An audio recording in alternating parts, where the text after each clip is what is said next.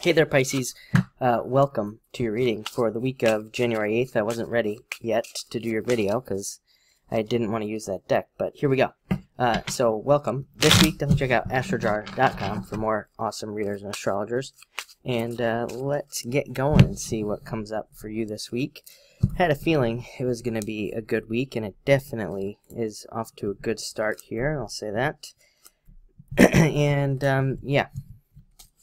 I would say, especially if you've started something new, most people have been getting messages that say that they need to start something new, but I think you probably already have. So this is a very good card for that, Ace of Diamonds. It's a very good card for money. I do think money will be increasing, of course. If you are a Pisces, depending on when you were born, you might have Saturn squaring Mars, and that will be stopping tomorrow. Well, if you're watching this on the 8th, it'll be stopping on the 9th. Again, that's only going to be for some of you, and I think that will be a very welcome, opening energy for you if you happen to have that in your chart. But I feel like for all Pisces that this is a good time of opening up and being able to do things that you've wanted to do for quite some time. A very good card for money as well. Next, you have the Queen of Hearts, a very good card for, again, birthing something new. This is a card of the mother. This card also represents Pisces as well, so you're showing up here in a very strong position. But it can represent literal birth, having a baby, and it can also just represent, again, birthing something new, birthing a new idea. I think for most Pisces, it's birthing some sort of new idea, starting some sort of new beginning at this time, for sure. Next, you have the Three of Hearts. I always say this is just an indicator card to me. It just indicates that things are moving in the right direction. I don't attach a meaning to the Three of Hearts. Again, to me, it just says, if there were any negative cards here, I would say that those cards are definitely going to be pushed towards the positive. Now, you have all positive cards this week, so, I really, I would say it's just going to be an extra positive week at this time. The one thing that I will say about this card is that it can represent feeling a lack of love, feeling a lack of, like, you want a relationship for those of you that are single. And I would say if that's the case, then you just need to get out. I think, the thing about Pisces at this time is if we want love, I think we have to go get it. We have to, literally, go out in public to get it. I've been saying this for months, and, I'm going to try to stop saying it, but really I think it's going to be true for probably quite some time. I think, the name of the game as far as love is concerned for Pisces is going to be that, the squeaky wheel gets the grease, so to speak. So definitely something to think about. Ten of Clubs, needing to meet more people, needing to surround yourself with the right people.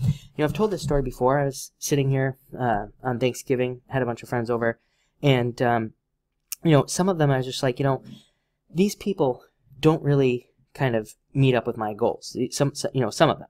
And it wasn't that I was saying anything negative about them, and it's not like I'm going to stop hanging out with my friends. But what it does mean is that some of them are overly negative, or some of them just just aren't at the same place that I am in life, and so I might be limiting, or I might stop completely. Some of them that are just way too negative, I might completely stop hanging out with.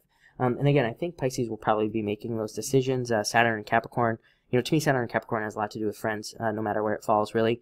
And I think, but especially for Pisces, I think that it can definitely represent friends, cutting friends away, deciding who's important, who's not important. And again, this isn't a negative thing. It's to help you move forward. This is one of my favorite cards in the deck. It's a card of great progress, moving forward, and becoming more successful. So, I think it's all good stuff here. It's also a card of protecting yourself, though.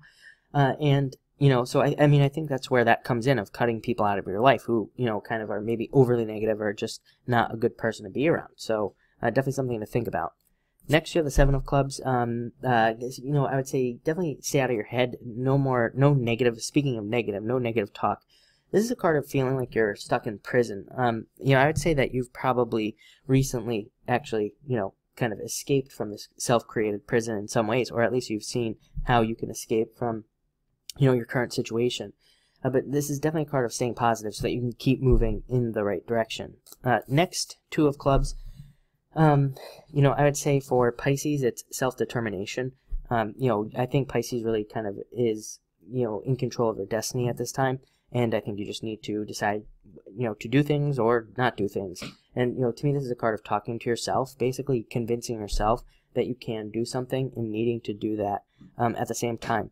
You know, it's funny, I've said this before, you know, sometimes I feel like Pisces probably should not listen to card readers and things like that, because, you know, as a Pisces myself, sometimes I think I think Pisces can put too much, you know, too much thought or too much pressure on the esoteric, and, you know, can make too many decisions based off of things like readings and things like that, which, you know, I think sometimes can be a negative thing as well. So definitely a card of just checking in with yourself, and, you know, kind of needing to make your own decisions at this time.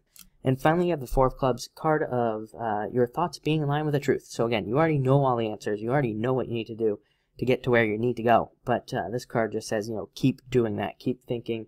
You know, keep just following your gut at this time, because it's probably right. But yeah, I think that it's a really good reading. Definitely a reading, I would say, also of independence, of, you know, being very independent at this time, and like I said, making your own decisions.